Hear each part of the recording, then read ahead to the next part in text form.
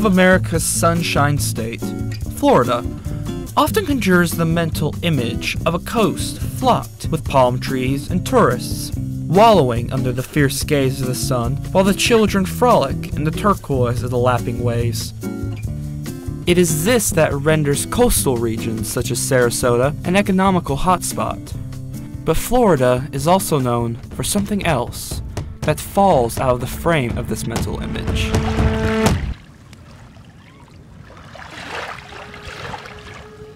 This aquatic phenomenon, generally exclusive to the Gulf of Mexico, is a harmful algal bloom that can only occur when three conditions are met. First, microscopic algae known as Karenia brevis have to be present in the water.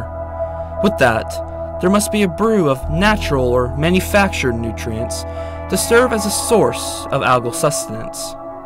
And third, the physical conditions must be right to concentrate and propagate the bloom. Florida red tide is not an oceanic byproduct of human civilization as many of you may think.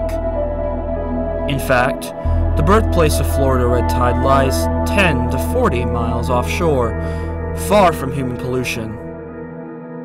However, it is the runoff and sewage that helps sustain a bloom as it migrates inshore.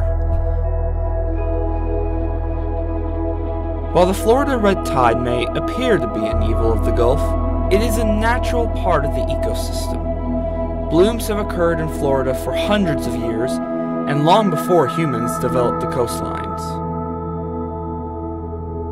To learn more about red tides, please visit these links.